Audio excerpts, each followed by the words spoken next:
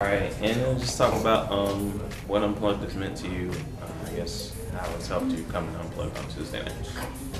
I guess it's a true example of what love is. Like, you hear a lot about how you need to love others and love in a way that Jesus would, but this is like almost like an example. Like, if you wanted to know, what is love, I think Unplugged is a good example of that. Talk about how important it is to unplug from society, from all the things that distract us on a daily basis.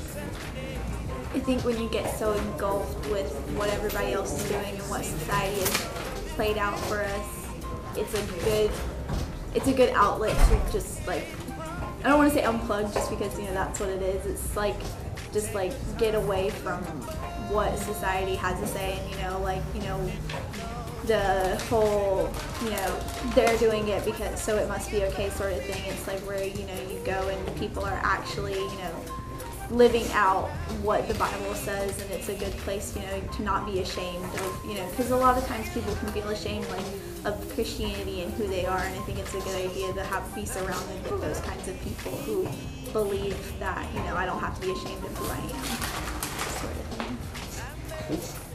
That's all we need. That's it. Awesome.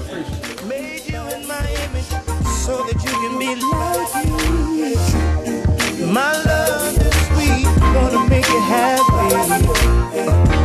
Such joy and peace, wanna give you all of me. It's the reason why you smile. It makes living all worthwhile.